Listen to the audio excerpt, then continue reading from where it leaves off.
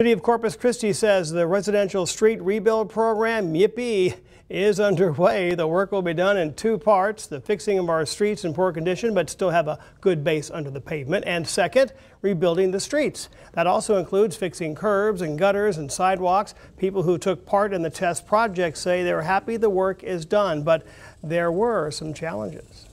Where else could you have parked?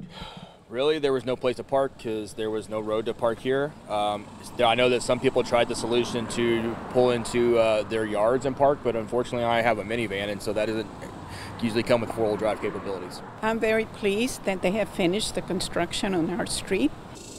This program is part of an $11 million bond project approved by residents in November of 2016. The city will be sending out 2-week notices before construction happens in your area, following with an update and additional 2-day notice. The timeline for this project is to be complete. It's still in the works, though, but they did tell us that work in central Corpus Christi will begin after the Labor Day holiday.